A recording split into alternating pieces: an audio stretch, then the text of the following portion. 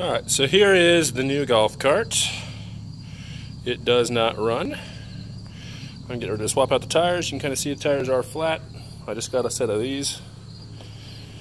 So, I'm going to make it look a little better. The starter generator's having issues, so I'm going to have to pull that off here in a little bit and go from there. But you can kind of see nothing. Okay, so I've already taken this apart, and I'm not going to do it again, but just so you guys can, in case you ever have trouble with this G1 Yamaha motor, pulling it apart. So I use this Pittsburgh bolt pull type wheel puller set, and if you look in here, after you remove this piece,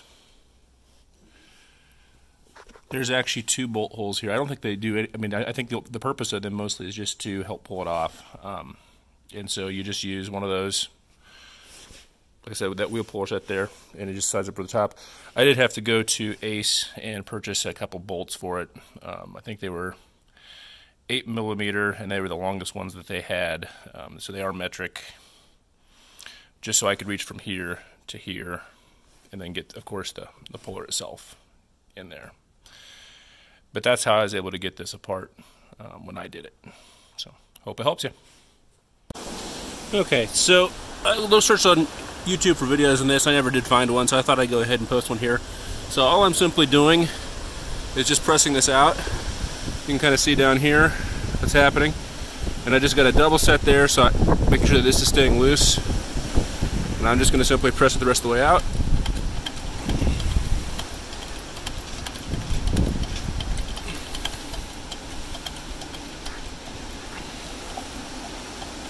And you can see it has just easily coming right out of there. And we're free.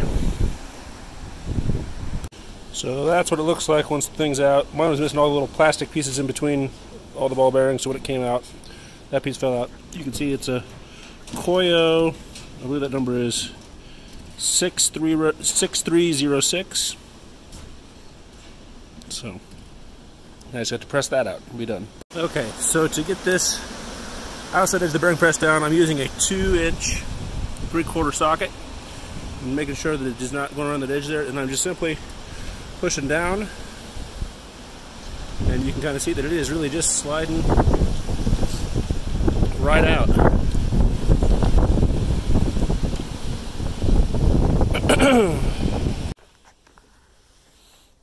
Okay, for those of you trying to put this thing back together, I just simply am going to press it back in rather than using that other tool. It seems to be working okay so far.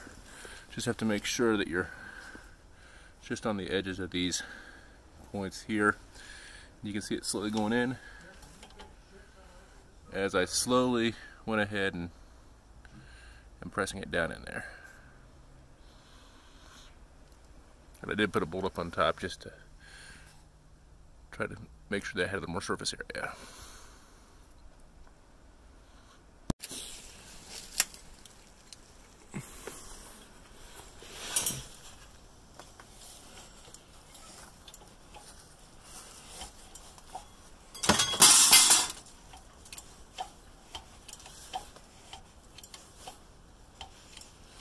So I'm going to leave just a little bit of a edge there, about right there or so, I say.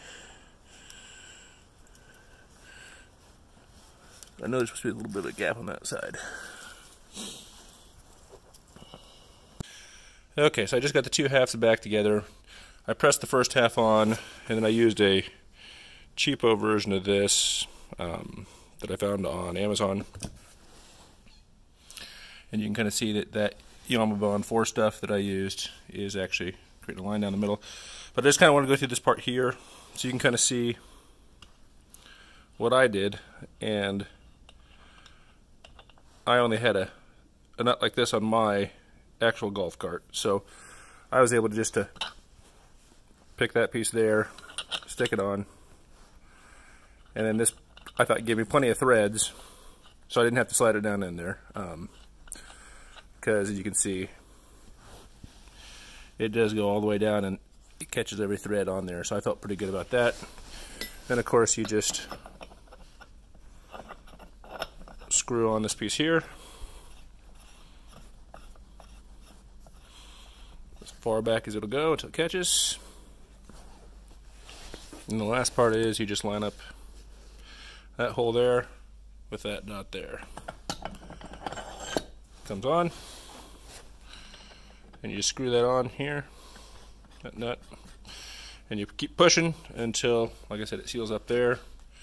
You can see the distance between those two is, I'd say, pretty good. I'm not too concerned about it, so hopefully that helps you out.